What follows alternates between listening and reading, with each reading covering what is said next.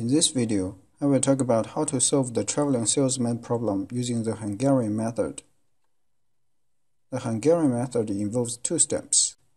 Each step involves some substeps. Step 1. In the cost or distance matrix, find the minimum cost in each row. Subtract each cost by the minimum cost in its row.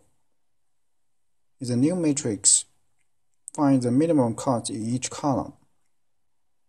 Subtract each cost by the minimum cost in each column. Step 2.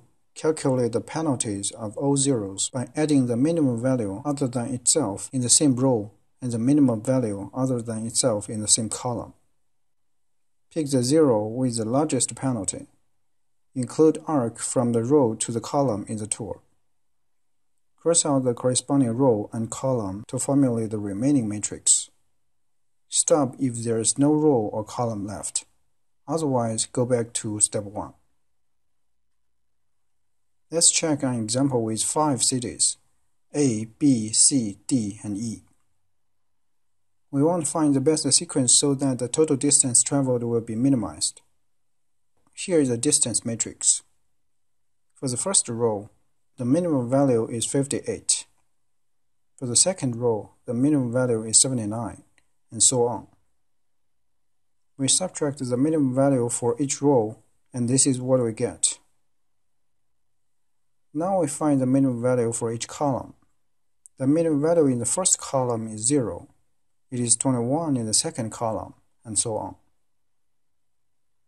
We subtract the minimum value for each column, and this is what we get. For this 0, the minimum value other than itself in this row is 53, and the minimum value other than itself in this column is 0. We add them together, so the penalty is 53. Now let's do this for all other zeros. The largest penalty is associated with this 0 and this 0. Because they are the same, we can randomly pick one. I just picked this one. So we need to include an arc from C to D in the tour. Then cross out this row and this column. Because we just travel from C to D, the reverse arc D to C will not be allowed for further consideration. So we remove this element in the matrix. This is the remaining matrix. We still have some rows and some columns left. So go back to step 1 and repeat the process. Find the minimum value for each row. There are 0, 0, 51, and 0. Subtract the minimum value from each row. This is what we have now. Find the minimum value for each column. There are 0, 0, 159, and 0. Subtract the minimum value from each column. This is what we get. For this 0, the minimum value other than itself in this row is 0, and the minimum value other than itself in this column is 52. We add them together, so the penalty is 52. Now let's do this for all other zeros. The largest penalty is associated with this 0 and this 0. Because they are the same, we can randomly pick one. I just picked this one. So we need to include an arc from A to C in the tour. Then cross out this row and this column.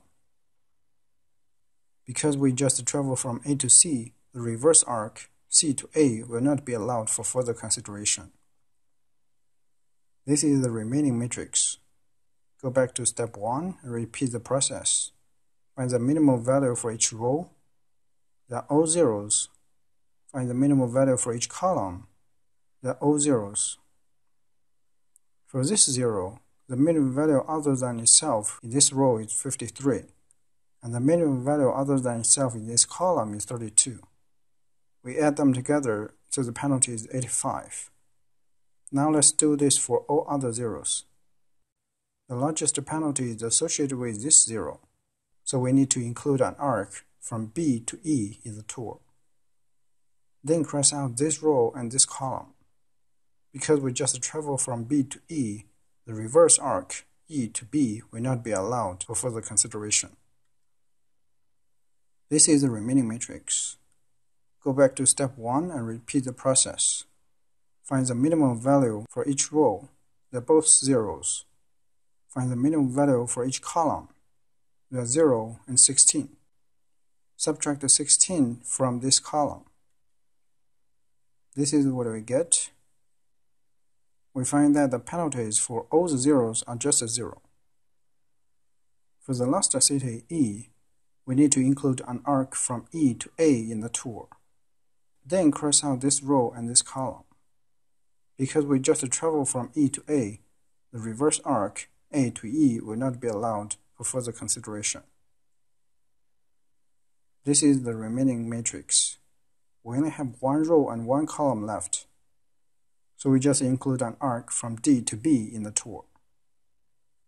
Then cross out this row and this column.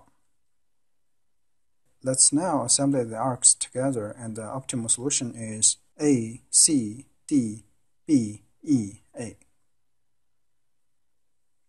The total distance of this tour is 668.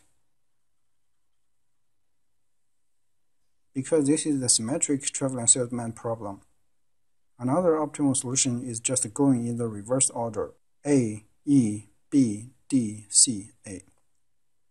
The total distance is still 668. Okay, that is how to solve the traveling salesman problem using the Hungarian method. Thanks for watching.